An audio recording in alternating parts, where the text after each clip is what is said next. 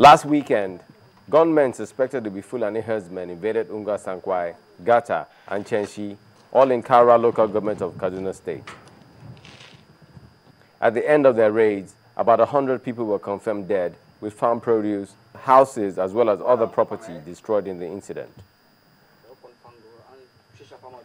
As a result of this, the Kaduna State government convened a high-powered meeting with traditional rulers and youth groups from across the state in its office.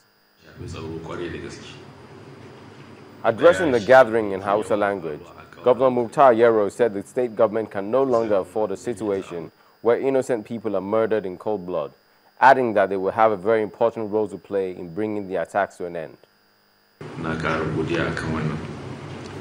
The essence of this meeting is for us to find a lasting solution to the security challenges facing our dear state. We have two major problems at hand here in Kaduna State.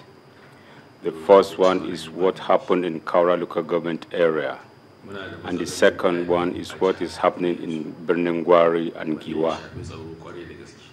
The Emir of Zazao, Alhaji Shehu Idris, who also spoke in Hausa, appealed to the perpetrators to stop such acts and embrace peace.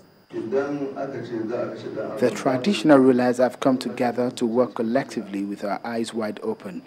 Having in mind what has happened, anybody that is found culpable in all the attacks on innocent people in our state should be made to face the full weight of the law. All those who attended this meeting agreed with the governor, and they resolved to convene such meetings across the 3 senatorial districts in Kaduna State to promote dialogue that will, according to them, culminate in the enthronement of peace across the state.